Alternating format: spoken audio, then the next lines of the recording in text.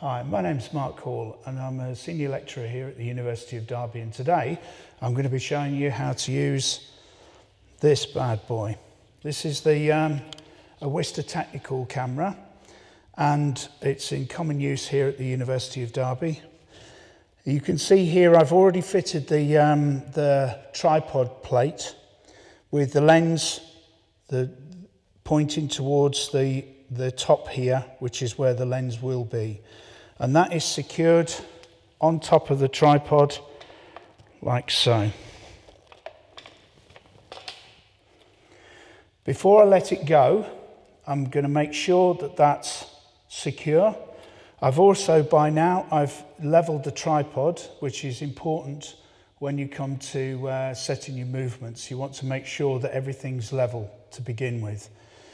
Then what I do is to just loosen these two screws. They shouldn't be overly tightened, and you should never overly tighten these because you can break the screws inside. So they should be just loose, just finger tight. So undo those, and then at the front here you will see this latch. If I just press that, it just pushes in and the camera comes up like so. Then these screws at the bottom here, I just tighten those finger tight on both sides. And that way then the camera is ready to be opened.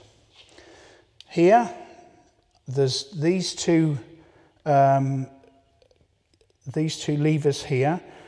Crimp those in towards the center and then pull the lens panel out to it stops at the front here.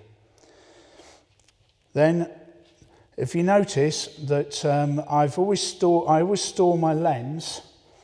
This is a 150 lens. This is a Schneider 150 lens. This is stored in a Wista panel inside, like so, back to front, so that it fits nicely inside the bellows when it folds up into the base. So I turn that around, I take that out, turn that around, putting it into these two notches at the bottom there, making sure that seats securely into there, push that in, and then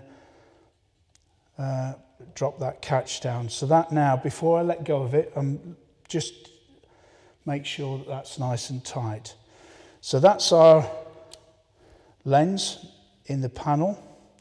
The next thing I need to do is to screw in my cable release.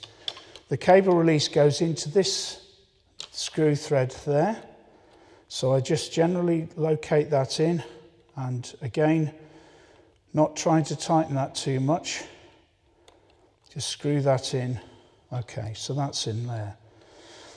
Now, in order to see through the back of the camera, I will need to cock the shutter and